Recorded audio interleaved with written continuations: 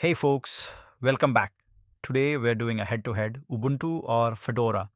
Which one should you use and why? I'll walk you through installers, desktops, software, hardware, releases, and which one might fit your workflow.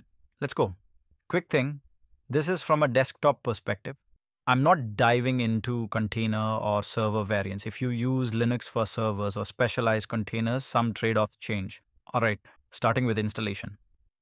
Ubuntu uses the Ubiquity installer, very approachable.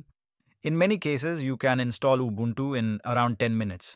It usually detects Windows for easy dual boot setup and even lets you install updates and third-party codecs during installation. That out-of-the-box ease is a big reason Ubuntu became popular. Fedora uses Anaconda, which is powerful and flexible. It's not hard, but I found certain partition tasks, like reclaiming space, a little trickier than Ubuntu's guided flow. Fedora also has a media writer tool that makes creating a bootable USB straightforward. Bottom line, Ubuntu is marginally simpler for quick installs. Fedora gives you more low-level control if you want it. Both default to GNOME. Fedora ships with almost stock GNOME. A clean upstream experience, Ubuntu customizes GNOME to feel a bit more like the old Unity interface, different theming, tweaks, and usability choices.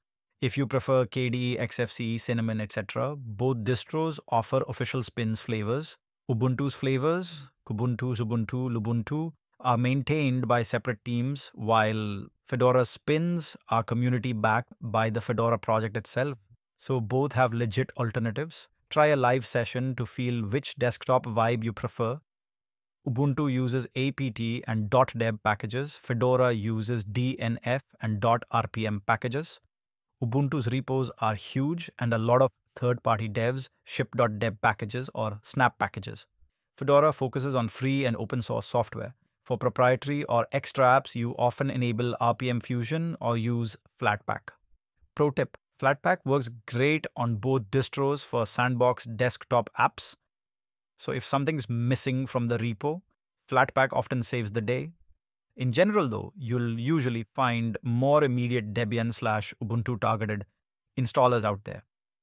Hardware support can make or break the experience. Nvidia GPUs are the poster child for friction on Linux. Nuvo, the open driver, can be flaky. Ubuntu makes it easier to install proprietary drivers through the additional drivers tool, so things like Nvidia often just work faster. Fedora adheres more strictly to open source first policies, which can mean extra setup for proprietary drivers. If you rely on vendor drivers, Nvidia, some wireless chips, Ubuntu may reduce hassle. If you prefer upstream open source drivers and bleeding edge kernels, Fedora is a strong choice. If you use Windows a lot, Ubuntu is officially available on WSL, which gives you a seamless Linux environment inside Windows. Fedora can be made to work on WSL, but it doesn't have the same official presence, so Ubuntu wins this round for Windows users. Both distros have active communities. Ubuntu has Ask Ubuntu, Ubuntu forums, and tons of tutorials across the web.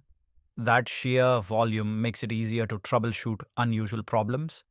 Fedora's community is also active and helpful, and their docs are very good. But because Ubuntu is more widely used on desktops, you'll typically find more how-to articles for it. Fedora releases every 6 months, and each release is supported for about 13 months. That means frequent upgrades if you always run the latest release.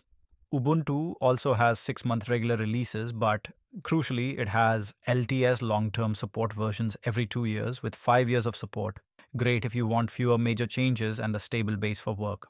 If you like stability, LTS Ubuntu or using Fedora with care about upgrades are both options.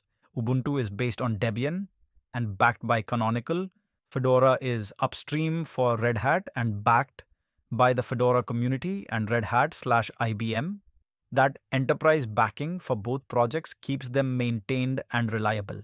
It's not hobbyist flakiness here. Fedora also acts as a testing ground for technologies that land in Red Hat Enterprise Linux later. If you want the least friction for apps, drivers, and tutorials, try Ubuntu first. If you prefer cutting-edge open source tech and learning the Red Hat side of the ecosystem, try Fedora. Don't guess. Try both via live USBs or in a VM for an hour each. Sometimes the feel of the desktop makes the call. Also, for me, Fedora is best because it just works and doesn't break easily. So, really, both are great.